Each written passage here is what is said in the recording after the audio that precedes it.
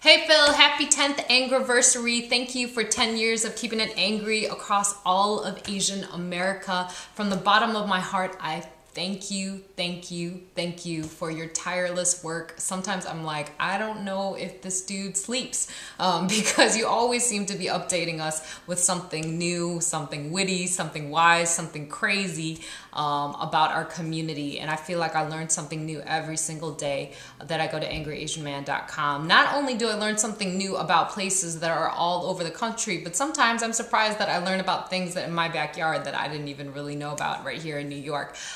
So thank you for all of that and showing how beautifully diverse our community is, from a young child who decides to give her life savings to save the jobs of our teachers, to criticizing who's the latest crazy racist in the public sphere, to thinking about Asian Americans in the media, to what our politicians are doing.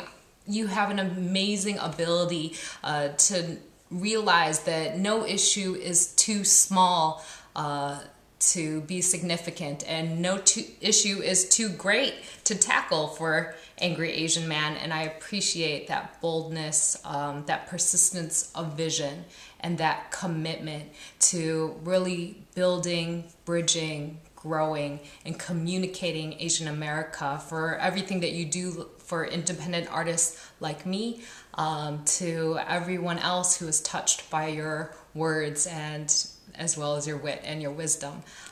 So I want to say thank you so much and congratulations on 10 years, and here's for another 10 years and hopefully another 10 years after that.